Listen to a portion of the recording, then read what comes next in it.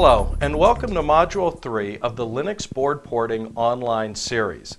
Module 3 is a lecture where we're going to provide an overview of the Linux boot process.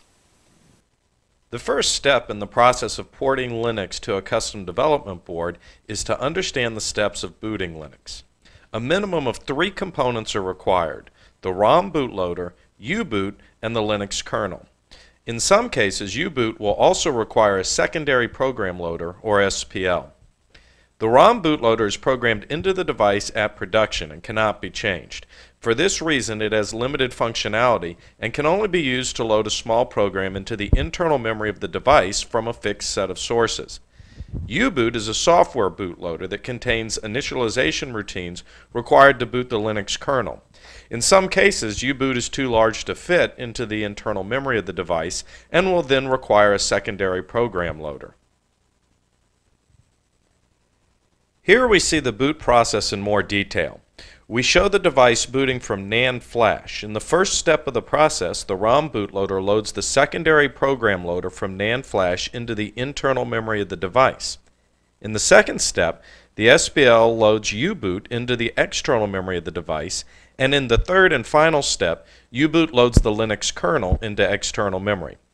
From the standpoint of the board porting effort, the bring-up of a new board will require proper hardware configuration in order for this first step of the ROM bootloader to complete successfully.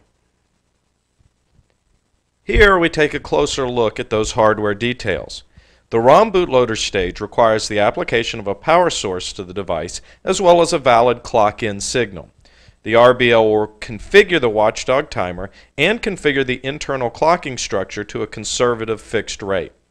The internal clocking will be reconfigured to the desired rate by either the SPL or, if there is no SPL, by U-boot. But at this stage, a clocking configuration is required, and since it is ROM programmed at the factory, a conservative rate must be used. Once the RBL has completed this basic configuration, it will proceed to boot the next program in the chain, which is either an SPL or U-boot. Again, since the ROM bootloader is programmed at the factory, there are a fixed set of boot options supported at this stage. A few of the peripherals, the UART, USB, and Ethernet port, may be used to boot an image.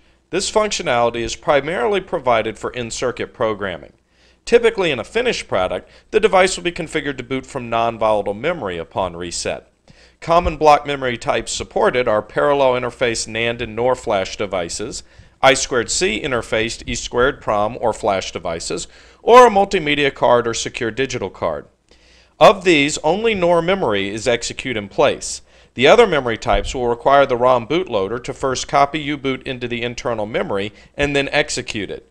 If U-boot is too large to fit into the internal memory, then a secondary program loader must first be loaded into the internal memory, and the SPL will load U-boot into external memory.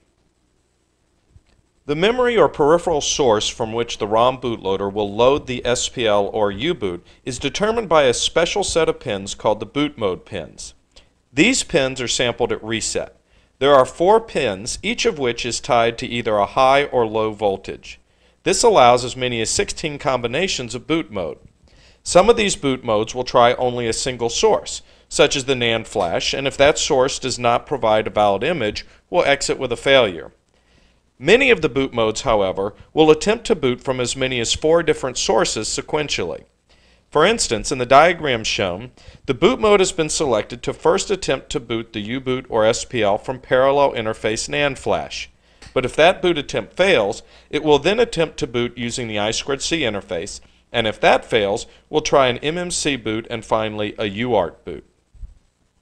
Assuming that a NAND boot is selected as the primary boot mode, the ROM bootloader will attempt to load the SPL from a 0 offset of the NAND flash. A property of all NAND flash devices is that they are expected to have bit errors over time. For this reason, error code detection and correction is required when using NAND flash to detect these bit errors and, if possible, correct them. If the bit errors within a block become too numerous for correction, this block is marked bad and no longer used. The possibility of bad blocks in the boot section of the NAND flash means that the SPL image could become corrupted. In order to counter this possibility, the AM335X ROM bootloader recognizes up to 4 copies of the SPL. It will begin by attempting to load the first copy at an offset of 0. If the first copy of the SPL resides in a bad block, the ROM bootloader will move to the second, third, and finally the fourth. Additionally, if the header of any of the SPL copies contains an invalid size, which would be either 0 or all ones, then the ROM bootloader will move to the next copy in the sequence. Once the SPL has been successfully loaded into the internal memory of the device, it begins executing. The SPL will begin by programming the internal clock tree of the device.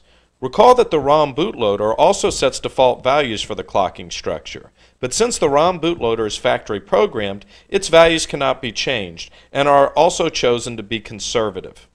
The SPL is software, so this stage provides an opportunity to specify the clocking to exactly the value desired.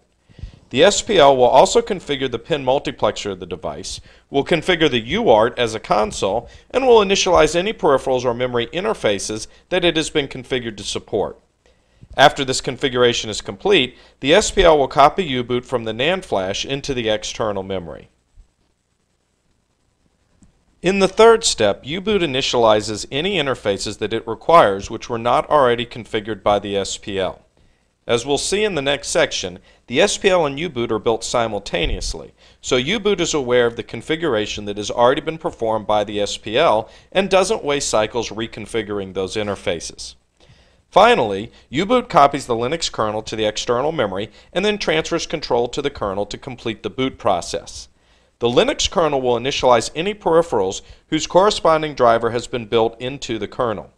Any peripherals that were configured by U-boot will be reconfigured by the kernel if it contains driver support for it.